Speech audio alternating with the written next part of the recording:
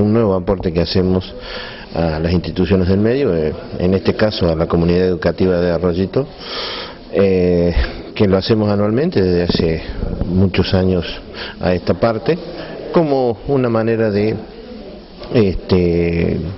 valga la redundancia, aportar a la educación y paliar un poco las necesidades que tienen las escuelas de Arroyito. Y además, de acuerdo a lo que nosotros pudimos recabar en el diálogo con los docentes, no es el único aporte que reciben de la Cespal, ¿no? Porque la mayoría siempre la Cespal aporta en otros aspectos durante el año.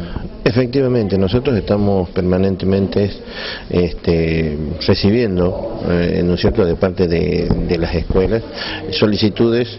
Obviamente están dirigidas casi específicamente a la parte infraestructura de las escuelas, y bueno, y tratamos dentro de nuestras posibilidades de paliar o de cumplir con esos pedidos.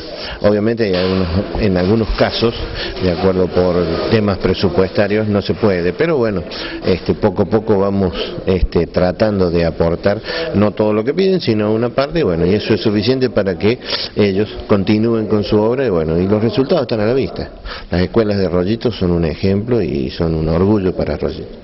Hacer realidad de lo que se dice el esfuerzo cooperativista, ¿no? El hecho de lo que es el pueblo que vuelve también al pueblo, traducido en este caso en aporte a los niños. Sí, este aporte, como todos los aportes que hace la cooperativa, este es un aporte de todos.